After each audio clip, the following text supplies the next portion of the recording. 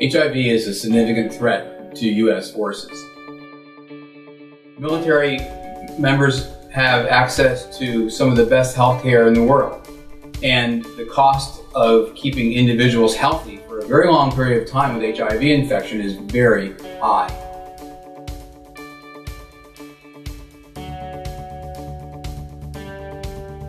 It makes sense for us to join the global efforts to prevent HIV infection. It makes sense for the Department of Defense to put their emphasis on prevention. Public health has taught us that the most effective way to combat infectious diseases is to prevent them in the first place. We need to develop vaccines for the world's infectious diseases that we understand today, diseases like malaria, HIV, tuberculosis, as well as diseases that come periodically but come at a great cost, like Ebola. As terrible as the Ebola outbreak was, every 2.7 days, the same number of people die of HIV infection that died during the entire West African Ebola epidemic.